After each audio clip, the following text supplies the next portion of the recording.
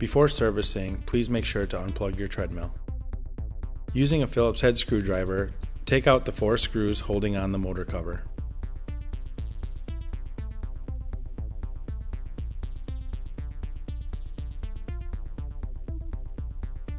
The main components of your treadmill are the motor control board, incline motor, and drive motor with speed sensor. Your connections on your motor control board are console cable, speed sensor, incline motor, black motor wire, red motor wire, AC1 power wire, and AC2 power wire. Motor control board replacement. Begin by removing the console cable and cutting the zip tie holding the console cable to the motor control board. Next, remove your speed sensor wire, your incline motor connection, your white and black power wires, along with your red and black motor wires.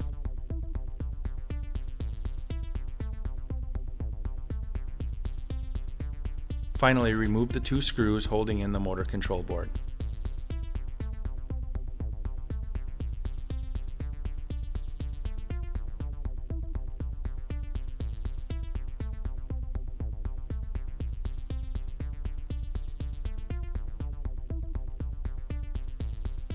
Reverse these steps to install your new motor control board and calibrate the machine. Incline motor replacement. On non-folding units, tip the machine on its side. On folding units, fold the running deck to the upright position.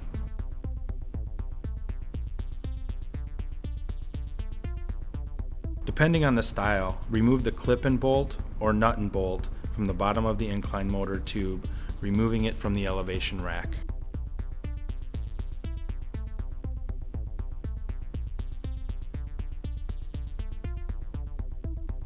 On the top bracket of the incline motor, using a 17mm wrench, remove the nut and bolt.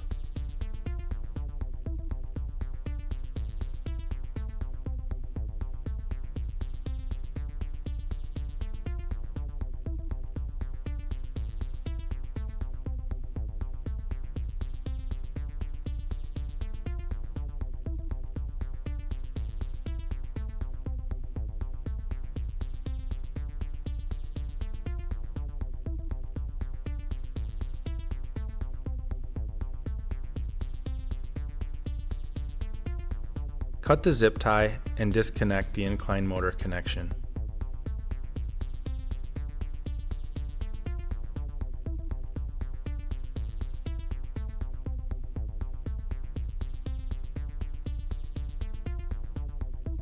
And remove the nut holding the ground wire on. Using a synthetic grease, grease the upper bracket before installing your new incline motor.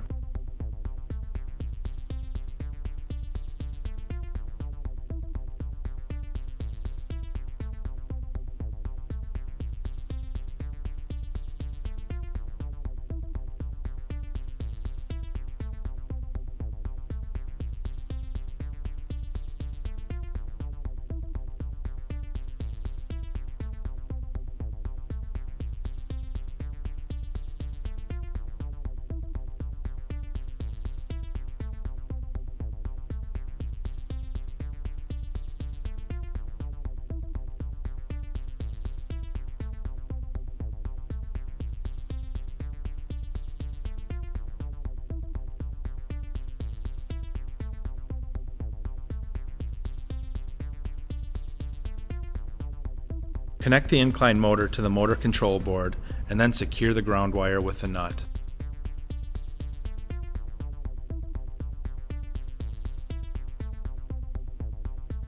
Using a synthetic grease, grease the elevation rack before installing your new incline motor.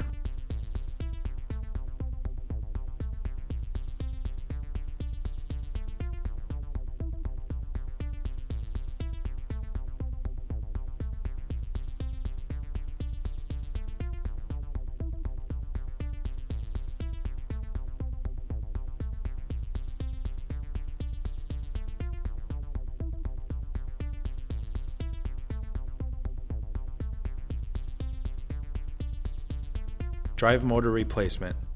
Using a 13mm socket, remove the nuts and washers holding in the motor bracket.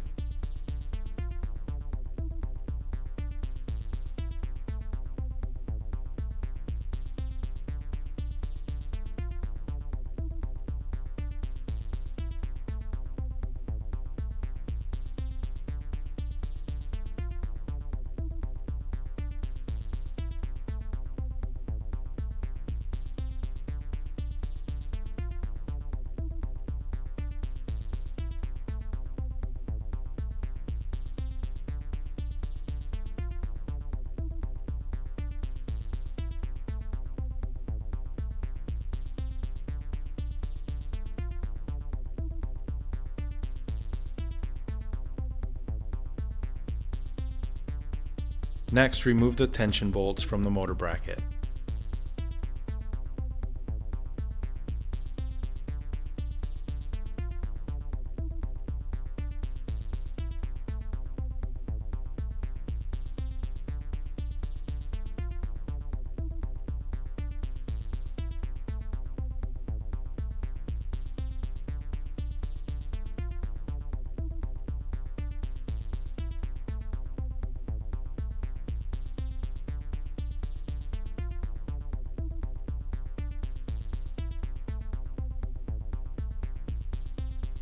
Using an Allen wrench, turn the rear roller bolts counterclockwise the same number of turns. This will loosen the running belt and the tension on the drive belt, making it easier to remove the drive belt from the motor. Walk the drive belt off the motor pulley.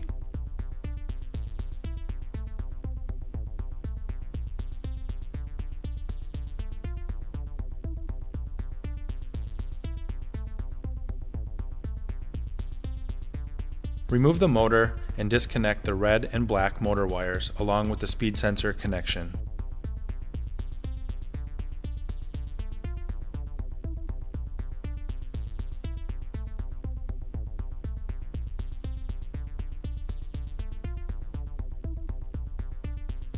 Mark the position of the bolts holding the bracket onto the motor before removing.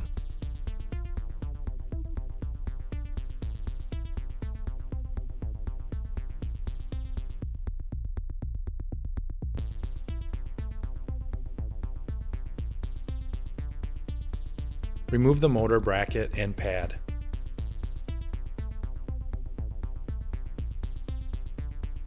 On the new motor, install the pad and bracket. Position the bracket so the bolts line up with the marks you made on the bracket before removing.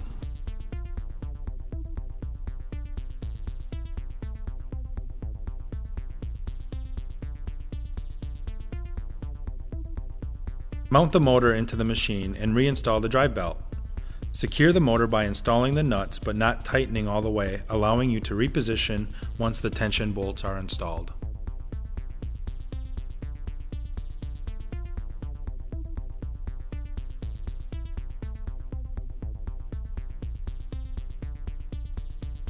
Install the tension bolts.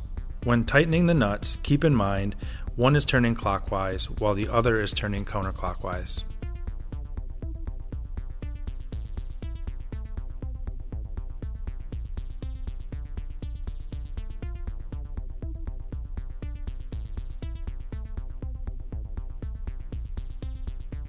While tensioning the motor, keep an eye on the motor bracket to ensure it stays straight. One way to do this is by comparing the gaps between the nut and the bracket as seen here.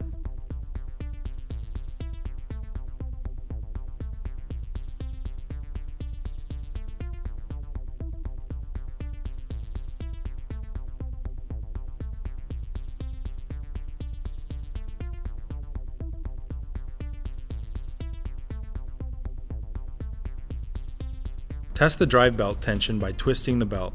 If the belt is properly tensioned, you should not be able to turn it more than 45 degrees.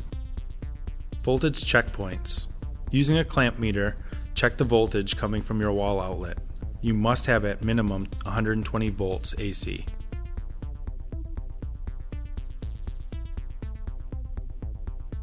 Unplug the power cord from the machine. Check the voltage going to the treadmill, as this also must be 120 volts AC.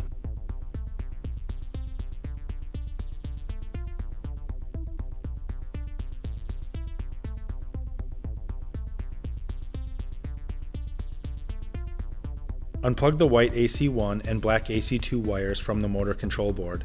Check to ensure you have 120 volts AC here as well.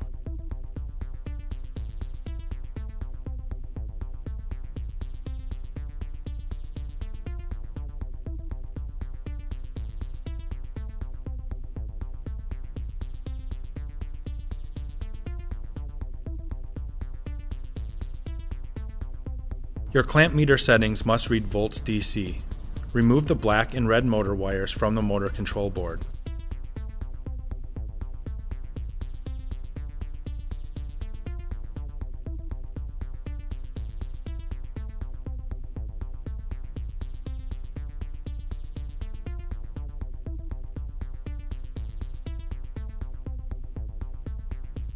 While spinning the flywheel on the motor, the clamp meter voltage reading should fluctuate.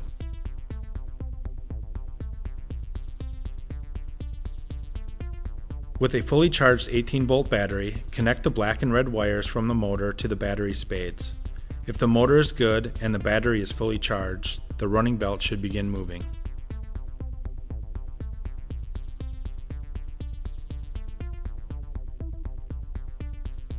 With your clamp meter set at amps, clamp the black wire coming from the power switch to the motor control board. With no load on the treadmill and the belt running at 3 miles an hour, your amp reading should be between 3 and 4 amps. With no load at 6 miles per hour, your amp reading should be between 6 and 7.5 amps.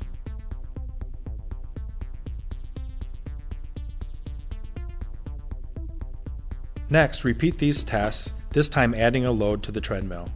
At 3 miles per hour with a load, your reading should be between 7 and 8 amps. At 6 miles per hour, it should be between 9 and 11 amps. If any of your readings with a load exceed these ranges, replace the deck and belt.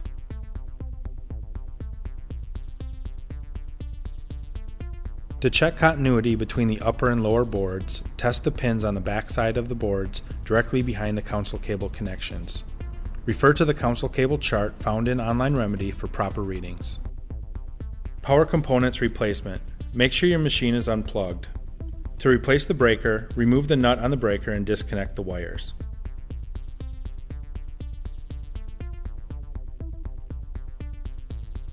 To replace the power socket, remove the 2 screws and push the socket through the frame.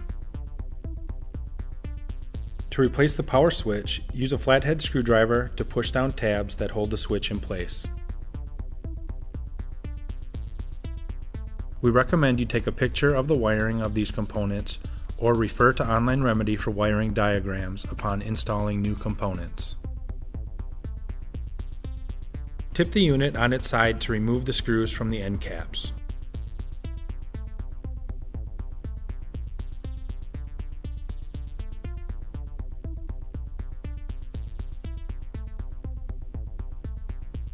Using an Allen wrench or Allen socket, remove the bolts from the rear roller.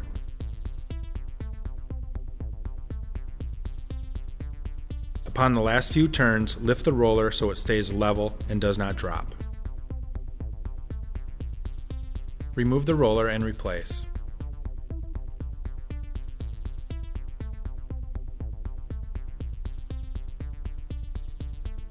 With the end caps and rear roller removed, take a rubber mallet and tap the side rail towards the rear of the machine.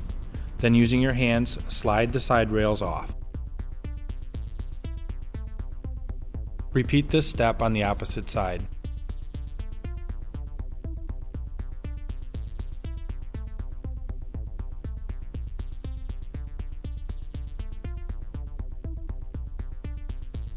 Using a 5mm Allen and a 13mm wrench, remove the 8 deck bolts.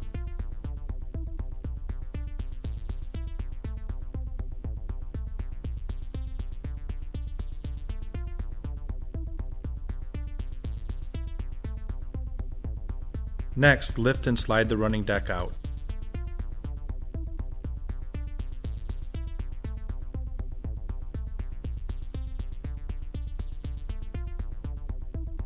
Front roller replacement. Using a wrench and Allen, remove the nut and bolt from the user right side of the roller.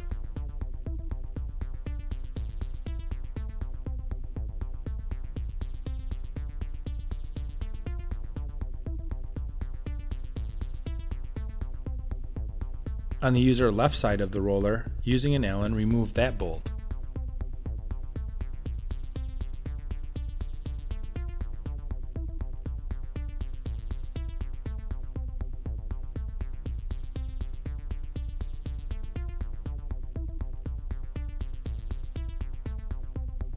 Using a flathead screwdriver and the motor flywheel, walk the drive belt off the roller.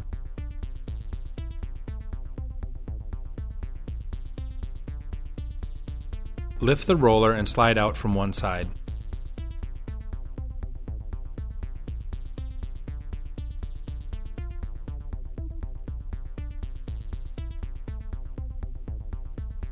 Reverse these steps to reinstall the new roller.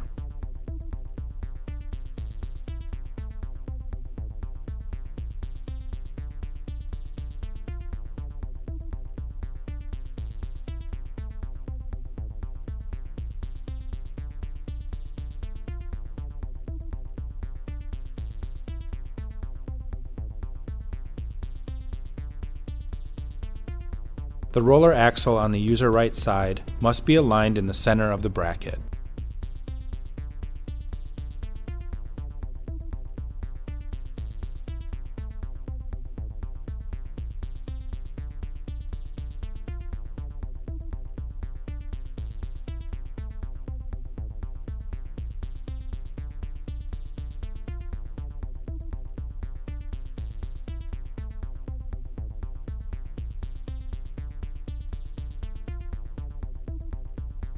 Console parts replacement. Begin by removing the bolts from the top of the console mast.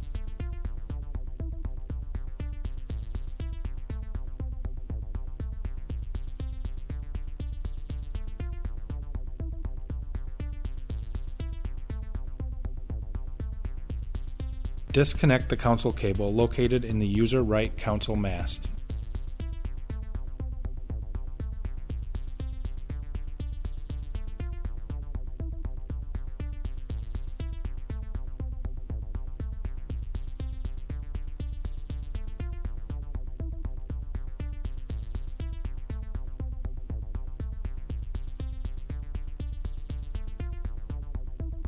Upper console board replacement. Disconnect the ribbon cables and remove the screws.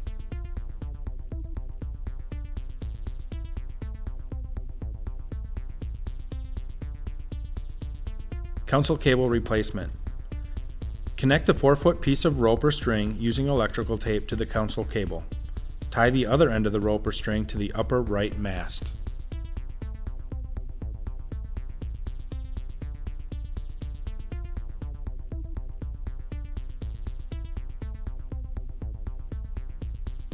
Cut zip ties and disconnect the cable from the motor control board.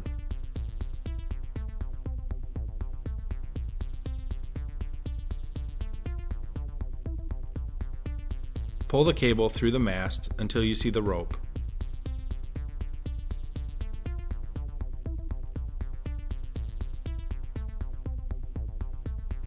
Tape the new cable to the rope, feed it through the bottom of the mast, and use the rope tied at the top of the mast to pull through.